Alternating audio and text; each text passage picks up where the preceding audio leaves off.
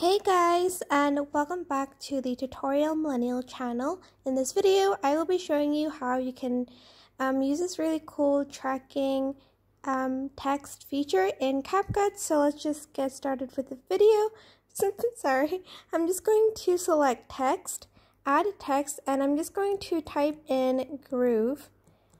Then I'm just going to sort of put it around here, press the check mark button, and then I'm going to go to tracking, and I'm just going to make this a bit smaller. I'm just going to track like his stomach over here, I guess. Oops, sorry. Then I'm going to press start tracking.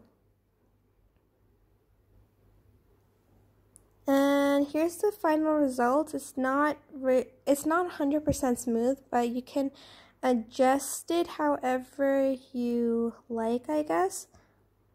And it'll like sort of move with the body. But as you can see, it got cut off because there's other movements, and it only shows like this part and a few parts over here because of the movements. But that is basically it. I hope this tutorial was helpful. Don't forget to like, comment, share, and also subscribe to this channel if you haven't done that. If you have any questions, just leave it in the comment section down below, and I will try my best to answer them all. Thank you so much for watching. Bye!